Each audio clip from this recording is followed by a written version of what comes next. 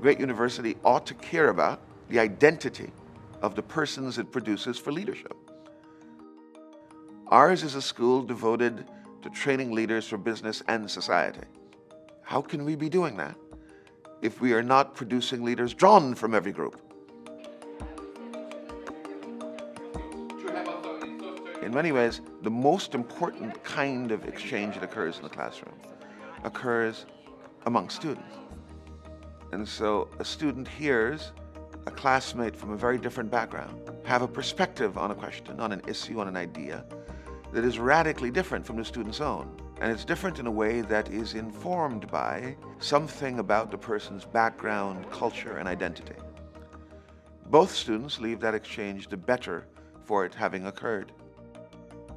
In addition, there is a moral consideration for diversity, equity, and inclusion.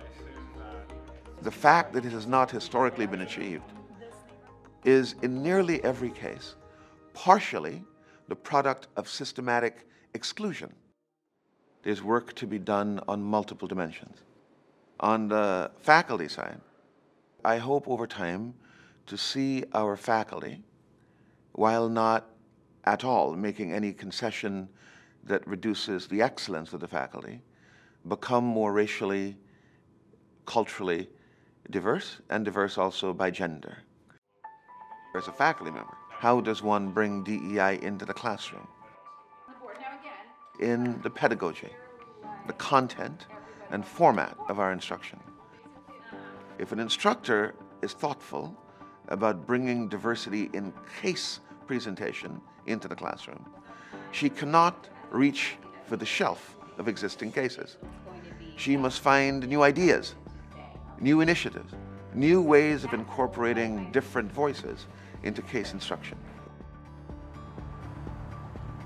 One final point is that a truly diverse and inclusive place reflects that diversity and its regard and respect for that diversity in its iconography, its portraiture, the things that celebrate its history.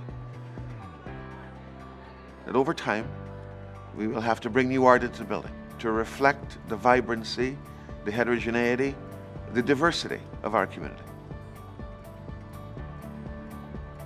If we were to become more racially heterogeneous in student body, if I looked across the faculty and saw a robust representation of Black and Latino scholars, if in our case delivery we were more thoughtful, inclusive, and diverse, if I saw portraiture that looked like the country,